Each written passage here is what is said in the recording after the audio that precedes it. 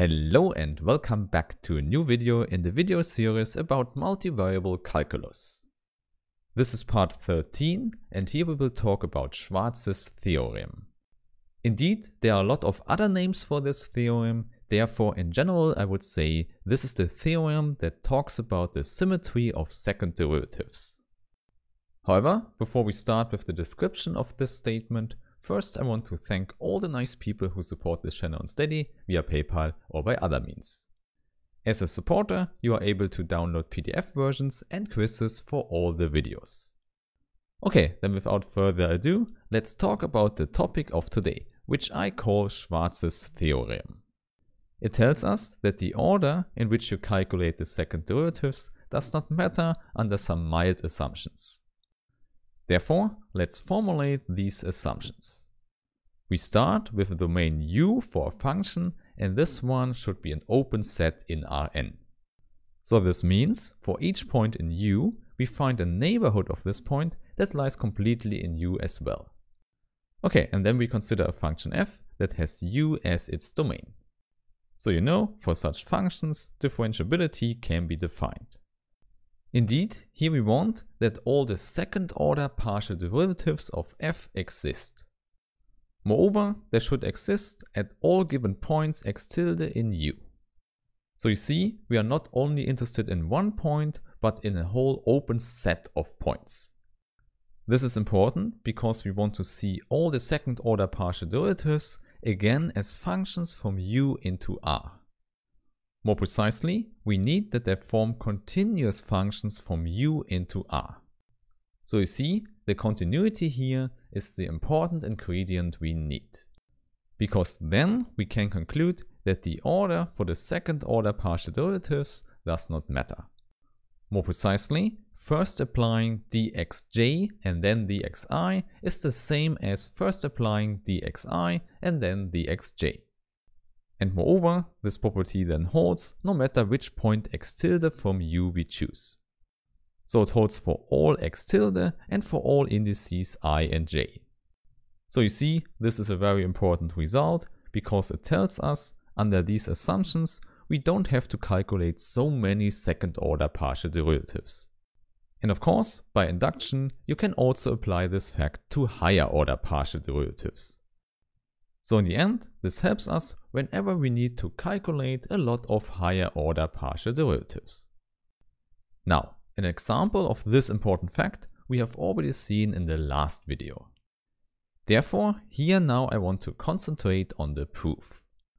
The crucial part of the proof is that we use partial derivatives, which are essentially one-dimensional derivatives, where we can apply the normal mean value theorem. If you don't know it, you can check it out in my real analysis course, part 41. However, for the proof now here, I would suggest that we keep it simple, so let's consider the case that n is equal to 2. And then consequently, we assume that I is equal to 1 and j is equal to 2. Obviously, if we understand this case, we can also do the proof in the general case. Moreover, my last simplification here is that we consider the point x tilde as the origin. Indeed, this does not change anything, it just keeps our notation more compact. Okay, now about the general idea, we will apply the mean value theorem in two directions. Of course, the one is the x1 direction and the other one the x2 direction. This means in this case for the function f, the x1 variable is fixed and we can change the x2 variable. So in other words, we have a usual one-dimensional function with such a graph. And there you know, by the mean value theorem, each secant slope has a corresponding tangent slope. So we would say here we find an intermediate point xi. And this one only corresponds to the second variable x2. And now the idea is that we can do this first in the x2 direction, then in the x1 direction, and then the other way around, and then we show that the order does not matter. And I can already tell you, in this last step, we will need the continuity of the two functions. Okay, now with this idea in mind, I can show you the correct trick we need to get the result. As already mentioned, we will approximate derivatives with secants, which means we consider difference quotients. So for example, we consider f at the positions h1, h2 minus f of h1, 0, and then we divide it by h1 and we will send h1 to 0. And then this will be the partial derivative of f with respect to x1 at the position 0. And therefore, in the same sense, we will also do this with h2. Therefore, we subtract f of 0, h2 plus f at the origin. Okay, now at this point I can tell you we need a little trick to make the proof work. Indeed, the idea is simply to define a new function with two variables and we call it u. So you see, the function u is defined as the difference f of h1, h2 minus f of h1, 0. In fact, for this function we will apply the ordinary mean value theorem.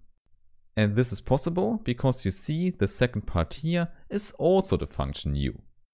Namely, it's minus u evaluated at 0, h2. Hence, what we have is one part of a difference quotient for a function. And of course, the important part is we only have it in the first variable h1. So let's apply the ordinary mean value theorem to this one-dimensional function.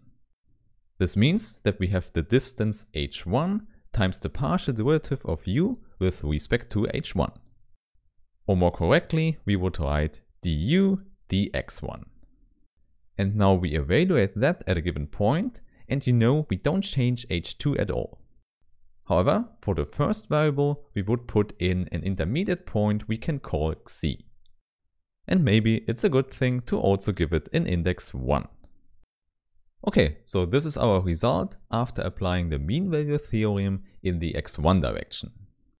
So in the next step, we apply it to the x2 direction. Therefore, what we have to do is to reverse the substitution with the function u here. Of course, this is not so hard, we just have the partial derivative of f evaluated at two different points. So the first one is simply xi1, h2, and the second one will be xi1 and 0. So again, what we see is that we have one part of a difference quotient.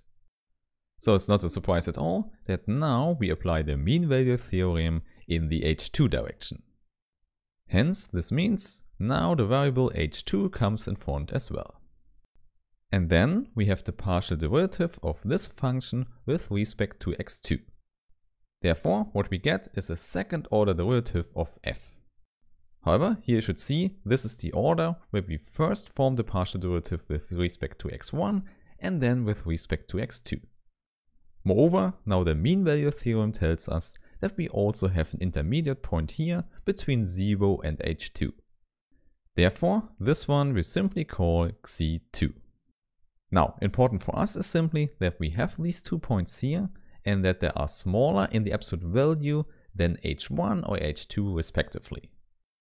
Therefore, with this we know what happens to xi1 and xi2 when we send h1 and h2 to 0. More concretely, they will also tend to 0 then. Now, with this in mind, let's change the order of applying the mean value theorem here. This means now we first want to see what happens when we apply the mean value theorem to the x2 direction. In order to do this, we have to consider our original 4-part expression there, and now we exchange the middle part here. So this also means we don't define the same function u as before, namely we define a function v now. So the first part here we simply call v of h1, h2. And then, similarly to before, we also see here we have the same function, but evaluated now at the position h1, 0.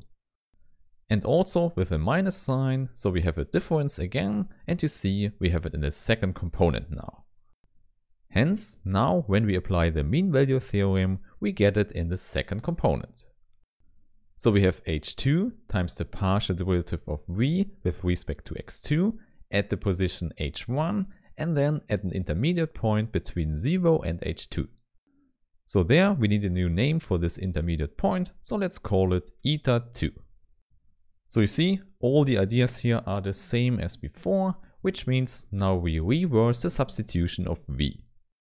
So first, here we have the partial derivative of f with respect to x2 at the position h1 eta 2 minus the same partial derivative, but now at the point 0 eta 2.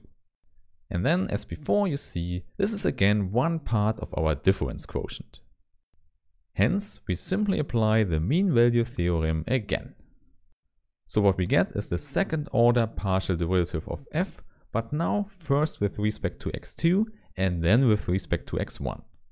So indeed, you see a different order from before. And also we get a new intermediate point here we can call eta 1.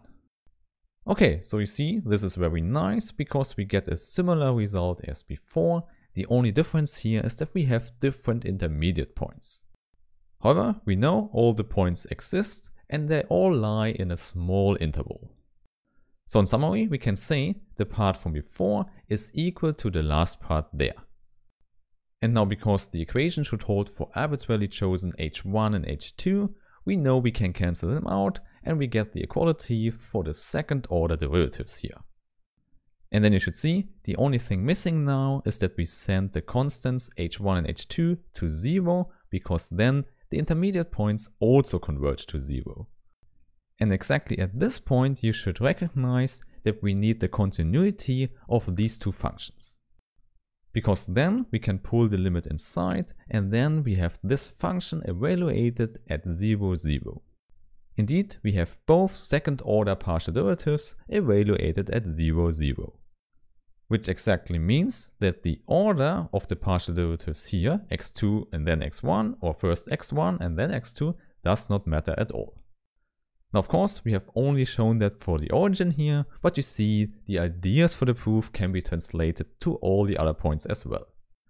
So in other words, I would say the proof here is finished. Okay, now with this you now know Schwarz's theorem, which allows us to change the order for the partial derivatives here. Now this is an important result we will use in a lot of other videos later. Therefore I would say let's meet in the next video and have a nice day. Bye.